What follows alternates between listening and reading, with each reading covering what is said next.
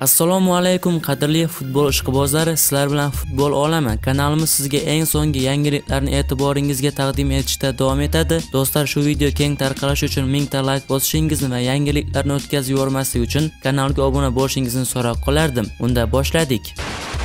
Kuniga 2000-3000 rubl ishlashni istaysizmi? Unda kommentariyadagi omad silkasi orqali FUT65 promo kodini aktivlashtirib, ro'yxatdan o'tib 6500 rublgacha bonusini qo'lga kiriting. Ro'yxatdan o'tishga tushunmasangiz menga Telegramdan yozing. Telegram manzilim video ostida. Ispaniya terma jamoasining sobiq posboni Santiago Canizares La Ligada qaysi jamoa chempion bo'lishi haqidagi savolga javob berdi. Bu kimning o'yinini tomosha qilishingizga bog'liq. Agar Barselonaning o'yinini ko'rsangiz, Real chempion bo'ladi deb o'ylaysiz. Bordiu. Realning o'yinini tomosha qilsangiz, Barselona chempion bo'lishiga ishonib qolasiz, deydi Canizares.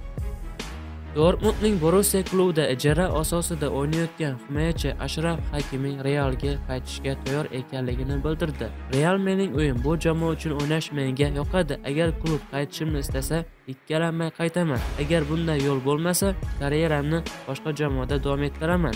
Zidan menga imkon bersa, ishonchini oqlayman, dedi Hakimi. Madridning Real klubi bosh murabbiy Zinedin Zidanga o'rinbosar qidirmoqda. Qirollik klub rahbariyati fransiyalik mutaxassis o'rniga 2 murabbiy nomzodini ko'rib chiqmoqda. AS nashrining xabariga ko'ra, qaymoq ranglilar Tottenham sobiq ustozi Mauricio Pochettino yoki italiyalik murabbiy Massimiliano Allegrini olib kelmoqchi. Eslatib o'tamiz, Real o'tgan turda Betisga mag'lub bo'lib, yana peshqadamlikni boy bergan edi.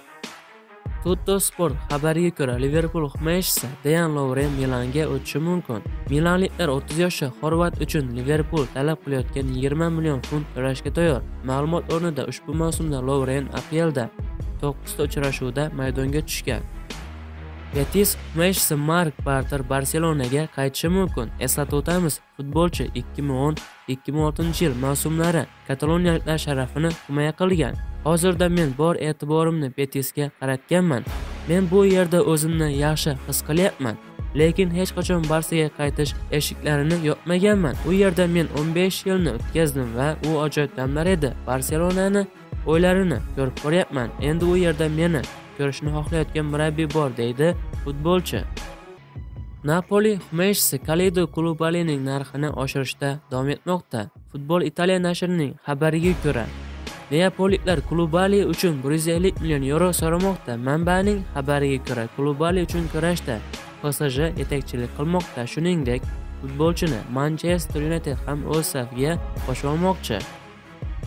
Shartnomasi Milanga tegishli bo'lgan Sevilla yarim himoyachisi Suso Andalusiyada doimiy ravishda qolish niyatida ekanligini aytdi.